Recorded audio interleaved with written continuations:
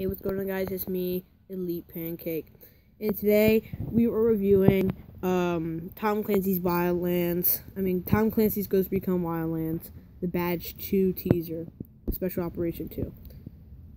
Now, oh my god, this is amazing. At the end, as you see right here, it's the Rainbow Six, and you probably guys don't know this, but Ghost Recon Wildlands and Rainbow Six Siege are like one of my As a soldier, the badges you collect tell the story of your journey.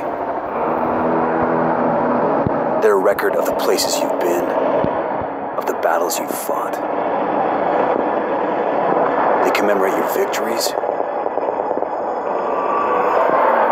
and your hardships. They're a memorial to the enemies you've defeated and the friends you've made along the way.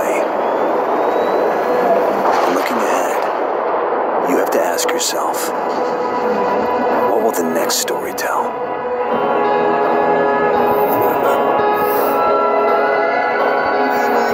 Oh my.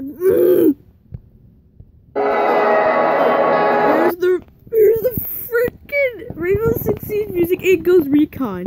As you see, a huge Black Hawk, a white Black Hawk, has just landed, and people are saying that Cav and Twitch are going to Ghost Recon, one of the best, in my opinion, crossovers between Ubisoft games. It's going to be epic, bro. Twitch, it looks like Twitch because the mask, because they're wearing all the blackish blue, and then the mask, and got the pouch right there, and then the pouch, and then that on the left is Kavera because she's like the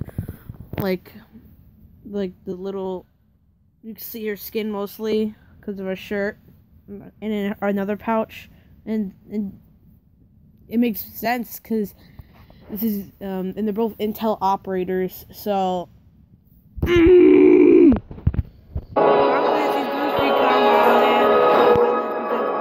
Six Siege.